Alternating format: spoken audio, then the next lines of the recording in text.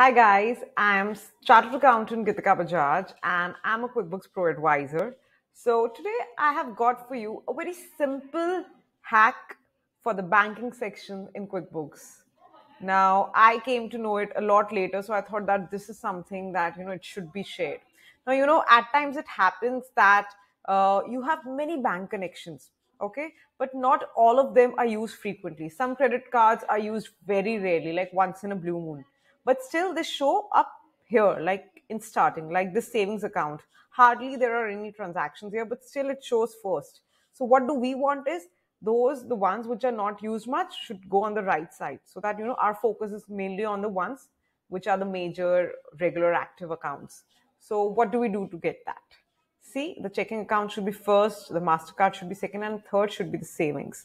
So what do we have to do is go to dashboard, business overview, and here you have to click this edit button and just select these and replace. So like I want the savings to be the last one, and the visa one should be the last as well. I don't know why it's showing down.